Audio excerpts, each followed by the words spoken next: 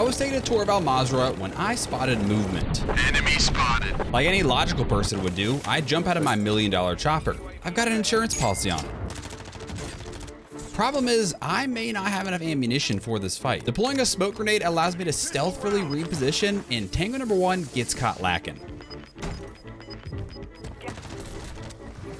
The second op doesn't fall for the same trick though, but I am able to break his armor. Except now I'm left with 15 bullets and I can't even fully plate up. Even though it's a 2v1, they refuse to push me and I'm forced to take the fight to them.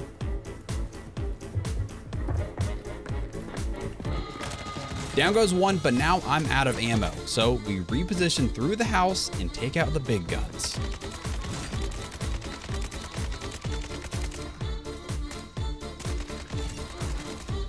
Whew.